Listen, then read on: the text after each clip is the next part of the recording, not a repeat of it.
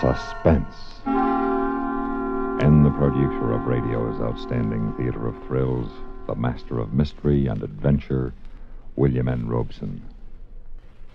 Life is a series of choices, many of them uncomfortable, as when one is compelled to choose between what he wants to do and what he ought to do. The child learns through tears, chastisement, and example to curb his compulsive desires and cooperate in his society. And in this, he is assisted by the grown-ups around him. But what about the grown-up? Who is there to assist him when he is caught between the horns of the ancient dilemma, love or duty? Caught also 8,000 feet above the earth with the lives of 47 people depending on his decision. Listen then as Bartlett Robinson stars in The Crowded Void, which begins in exactly 1 minute. Another visit with Joe and Daphne Forsythe. Joe. Huh? Come on, Joe, get up. It's 2 o'clock. What do you want? Joe, you got to get off that couch and fix up the yard. Oh, Joe. Saturday. Let me sleep. No, we've got to keep the place in good shape. Now rise and shine. Oh, come on, Daphne. I'll do it tomorrow. Tomorrow. Always tomorrow. You can't keep putting things off. I don't. Who was it bought the savings bond to take care of our future? Who suggested the idea?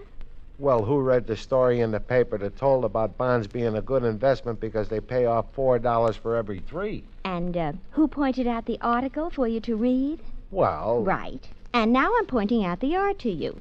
Our bonds are guaranteed by the government. Our grass isn't. Mow. That proves it. What? A little knowledge in the hands of the wrong person can be dangerous. And what does that mean? You know one plain, simple fact.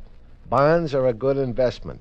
Now, you not only use it to get me to buy a bond a month on a payroll savings plan, but you'll probably use it against me the rest of my life. If it gets you to mow the yard, I will. Move out, boy. I'm going. But understand this. My next wife is going to show more respect for my hard work. So would I if I ever saw any. Bye. Murder. And now, The Crowded Void, starring Bartlett Robinson. A tale well calculated to keep you in suspense.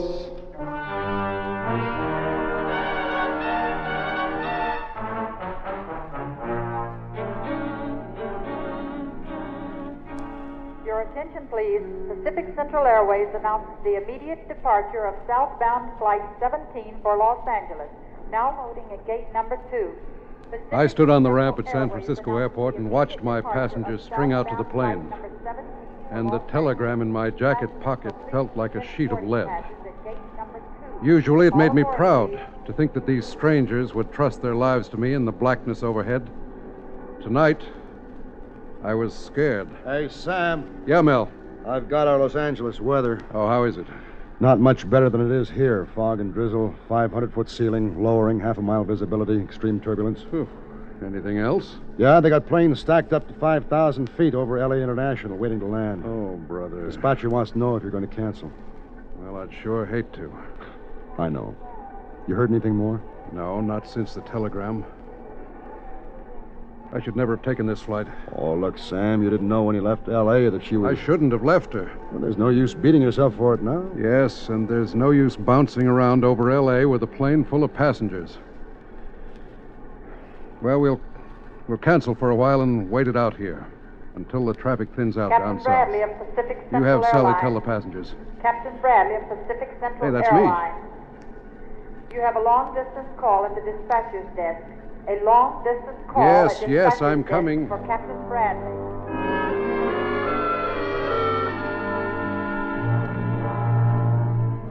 Will Northern Airlines passenger R.T. Eckler please report... Here you are, Captain. It's Los Angeles. Thanks. Hello? Sam, this is Dr. Lambert. Yes, Doctor. You get my wire? Yes. When are you getting in, son? Well, I don't know. We're canceling the flight.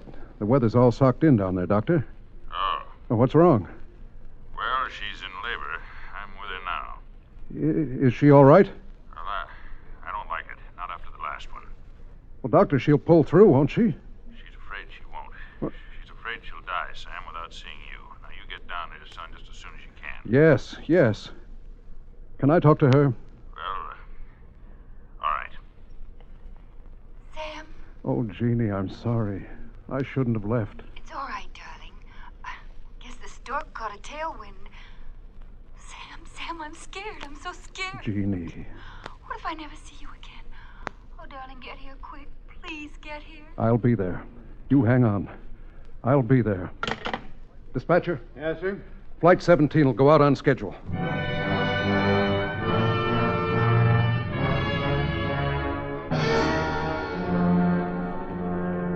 This is the last call for Pacific Central Airlines flight number 17 for Los Angeles. All aboard, please. Hi, Sam. Is we is or is we ain't? We'll go, Sally. Where's Mel? In the cockpit. Sam, would you stop and talk to the woman in seat 11 with the baby? Oh. All right. Why, first flight? Yes, she's terrified. Her name's Gordon. Okay. Oh, pardon me, sir. Excuse me. May I get through, please? Well, Mrs. Gordon? Yes? What's this little character's name? Hi there, Butch. She's a little girl, Captain. Her name's Nita. Yes, she sure is cute. Hey, Nita. She likes you, Captain. Do you have children? No, not yet. My wife's expecting now. Oh? She lost the first one. Hey, look at that yawn. Yes. She's not about to let an airplane ride interfere with her sleep. Captain, are we going in this fog? Why, sure, it's perfectly okay. Well, good night, Nita. You sleep tight. Oh, Mrs. Gordon, Yes? don't worry. All right, Captain. And thank you. You bet. Now, Sally, Yes, sir. come on forward, please. You're right. That woman's scared to death. Keep an eye on her. It's going to be rough over L.A. All right, Sam. And you'd better get dinner cleared away by the time we make Paso Robles. I'll start serving as soon as we're aloft. Sam, The dispatcher's on with the 9 o'clock weather. Oh, hand me my headset, huh? All right. Bakersfield reports ceiling 500, 1 mile visibility. Los Angeles weather. Los Angeles International now 300 feet, 1/4 mile visibility, light drizzle. Situation deteriorating, extreme turbulence. This is Pacific Central. Not so good, Dispatcher. Sam. You're going to cancel? Nope. Let's crank 'em up. Well, whatever you say. Number 3, prop clear. Turning number 3.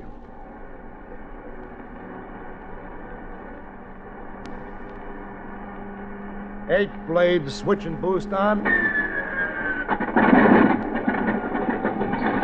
Bring in mixture on number 3. Right. Number 4 clear. Clear. Turning number 4. Pacific Central 462. This is your dispatcher. This is Pacific Central 462. Go ahead.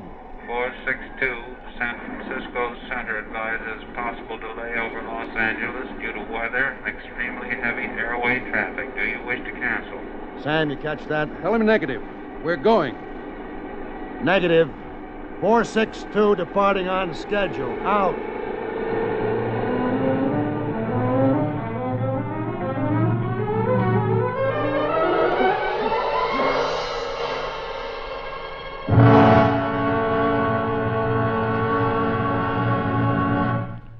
In a moment, we continue with the second act of Suspense. Memo on medals. Interesting information about our military awards and decorations. For almost the first half century of its existence, from 1862 till 1904, the original design of the Medal of Honor was identical for both the Army and Navy. A 5-pointed star with a large medallion in the center showing the goddess of wisdom, Minerva, warding off the figure of discord. The Navy Medal of Honor hung suspended from its ribbon by a small anchor. The Army Medal of Honor by an eagle resting on crossed cannons. Originally, the ribbon was the same for both branches of service. 13 vertical stripes of red and white topped with a blue border. In 1904, the Army changed its medal to the present design, with just the head profile of Minerva in the center of a smaller star backed with a green enamel laurel wreath. In 1913, the Navy changed its Medal of Honor service ribbon, and in 1919 made an additional change, resulting in the present-day design, 5 white stars on a field of blue. The Medal of Honor, today as in the past, remains the highest military decoration that can be earned by an American serviceman for devotion and valor above and beyond the call of duty. It is an inspiring call to great sacrifice and dedication, undimmed throughout the long years of our history as a free people. And now, starring Bartlett Robinson, Act Two of The Crowded Void.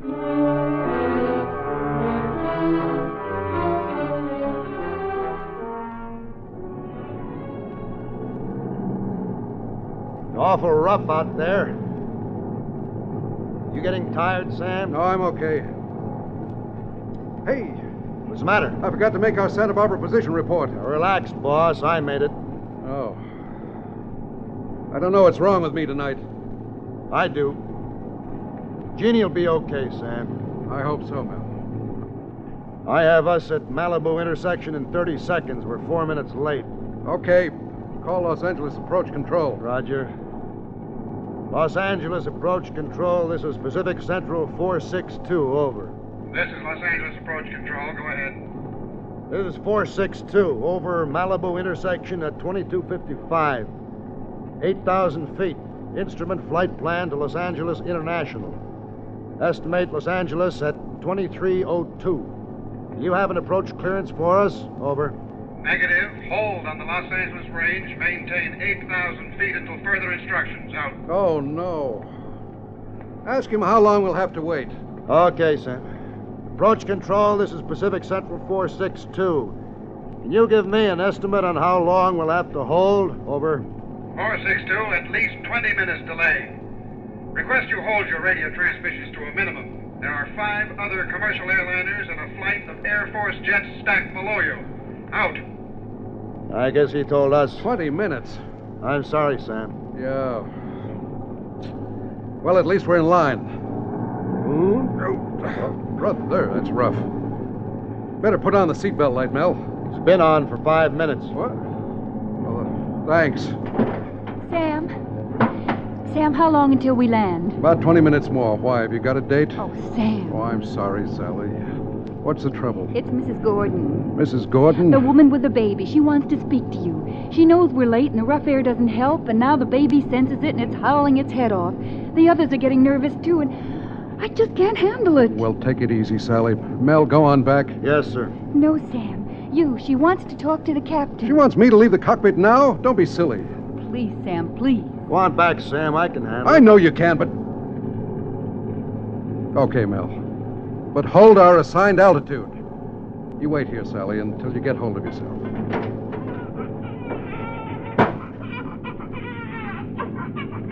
Well, here, what's this? Now, what's the matter, Nita? What do you suppose is the matter? She's scared to death. Now, Mrs. Gordon, why don't you let the stewardess take her and give her some warm milk? No. If we're going to crash, I want her with me. Mrs. Gordon, nobody's going to crash. How do you know? You don't even know where we are. We're lost, that's what. Mrs. Gordon, if we were lost, do you think I'd be back here with you? Well, no. Oh, Captain, I'm sorry. But when you talked to me before, you seemed worried yourself, and I got thinking about it. Well, you thought I was bothered about the weather? Yes. Well, it wasn't that. I'll tell you why I looked worried. My wife is in the hospital having a baby right this minute. The doctor called me just before we took off. How awful. And you're flying anyway? Well, she's in Los Angeles. In Los Angeles? Yes. And that's why we came? What do you mean? That's why we came, isn't it, Captain? You wouldn't have tried it otherwise, would you? Mrs. Gordon, this is a scheduled flight. My wife's condition has nothing to do with it. It does, too. You're afraid for her and you brought us with you. Now we're all going to be killed. You had no right to do this. Now I can take care of her. I'll try to get her to take a sedative. Well, you'd better, Sally. I don't know how much more I could take tonight. Oh, Sam. Mel wants you in the cockpit. Something's gone wrong down below. Yeah, Mel, what's wrong? Put on your headset. We got trouble. What? Air Force Jet 439. Any Air Force jet in the flight at 7,000 holding on Los Angeles radio. Do you read me? Over. He's been trying to contact a flight of F-100s for 5 minutes. At 7,000? We're still holding 8? Yes, sir. Listen. Attention all aircraft holding on Los Angeles range. We've lost contact with a flight of 3 F-100 jets holding at 7,000 on Los Angeles radio. All aircraft above 7,000 maintain present altitude until further advised. Oh, Mel, we've had it. They can't get them out of there until they contact them. They'll never clear us through a flight of jets. Clear us through them? I hope to tell you they won't. If they do, I get out and walk. Ask approach control for the estimated delay. Sam, how is he going to know until he contacts the jets? Ask him. You're the boss. Los Angeles approach control. This is Pacific Central 462. Do you have an estimated approach time for us? Over. This is approach control. Negative. The delay is indefinite. Repeat, the delay is indefinite. Indefinite. It couldn't be indefinite. Give me a time. Something to wait for. Don't just say indefinite. Suppose I let down anyway. It's a big sky. They're fast and I'm slow, but it's a big sky. What are the odds? What are Jeannie's odds? Oh, darling, get here. Please get here quick. Please get here. I'll be there, Jeannie.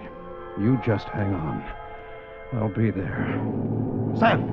Hey, Sam, what's wrong? I got the controls. No, Sam, let me fly, I got... will you? Tell him I'm letting down. You what? Get your hands off. Tell him. Approach control, this is 462. We're... Sam, we can't. Tell him. This is 462. We're commencing descent from 8,000 out. Say again. 462. Maintain your altitude. Do not descend. There is jet traffic at 7,000. Do you read me? Start the landing checkoff list. We can't do it, Sam. Those jets will clobber us. Checkoff list. Mixtures full rich. Mixtures full rich. Carburetor air direct. Carburetor air direct. And throttles coming back. Do you read me? 462. Throttles coming back. 462. Sam, don't do it. 462. In just a moment, we continue with the third act of Suspense. We have, together, ample capacity and freedom to defend freedom. This is NATO, the North Atlantic Treaty Organization. The military organization of NATO has 4 major components. The Military Committee, consisting of the Chief of Staff of each member country. The Standing Group, which represents the Chiefs of Staff from France, the United Kingdom, and the United States. The Commands, by geographic location. And the Canadian United States Regional Planning Group. Of these, the Military Committee is the senior authority. The United States of America is a part of NATO. You should be aware of and alert to the programs and objectives of the North Atlantic Treaty Organization. And now, starring Bartlett Robinson, Act 3 of The Crowded Void.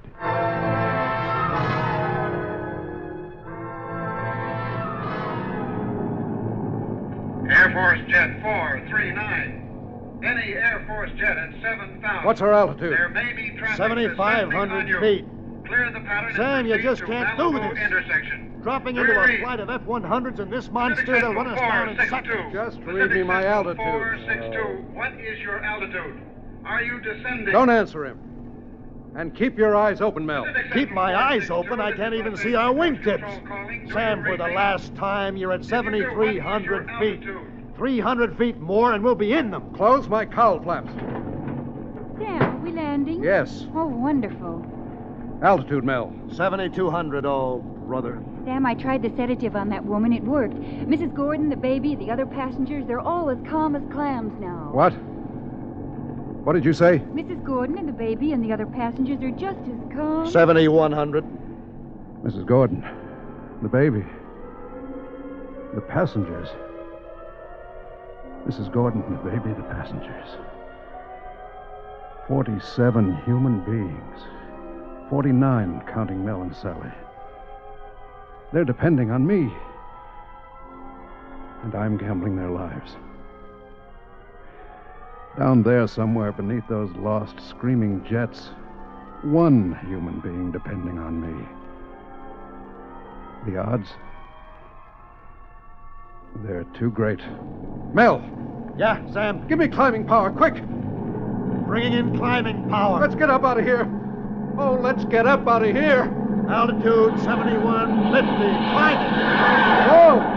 You hear that, Sam? Yes, I heard. Jeannie, darling, hang on for a little while longer. Hang on, Jeannie. I'll get there as soon as I can.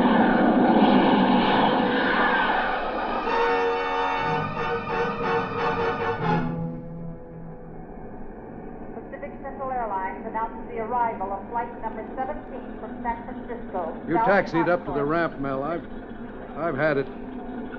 Just follow that last jet. Okay, Skipper. Pacific Central 462, this is Los Angeles Tower. Is your captain's name Bradley? Sam Bradley? Uh-oh.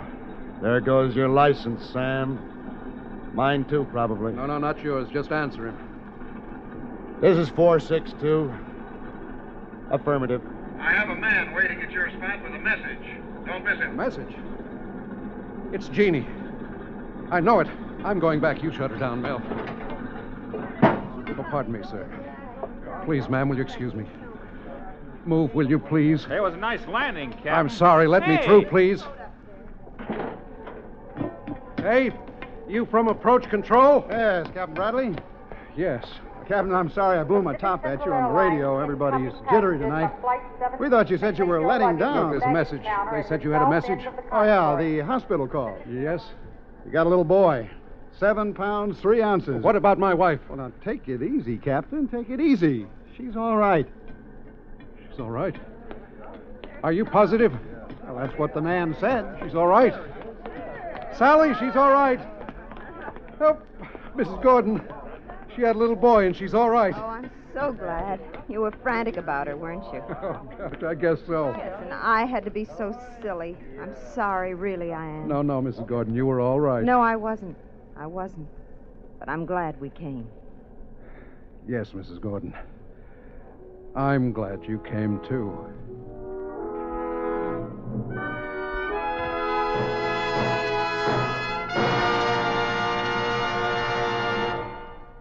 Suspense, in which Bartlett Robinson starred in William N. Robeson's production of The Crowded Void by Michael Frost. Supporting Mr. Robinson in The Crowded Void were Ellen Morgan, Shirley Mitchell, Dee Tatum, John Daner, Barney Phillips, and Sam Pierce. Listen. Listen again next week, when we return with another tale well calculated to keep you in suspense.